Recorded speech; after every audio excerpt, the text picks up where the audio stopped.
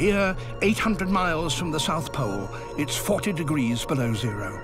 Of all the millions of species of animals on Earth, only one can live here permanently.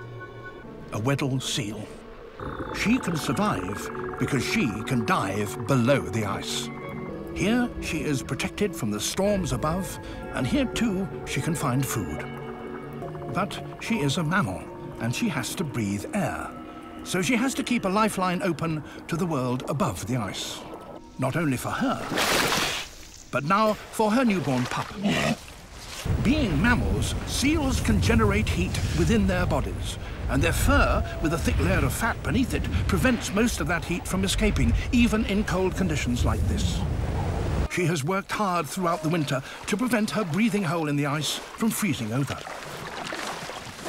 That requires constant attention, filing back the edges of the hole with her teeth.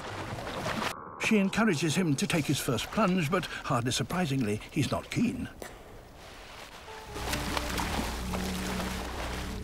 Now, guided by his mother, he has to learn how to hunt underwater and to find his way back through the maze to his hole in the ice.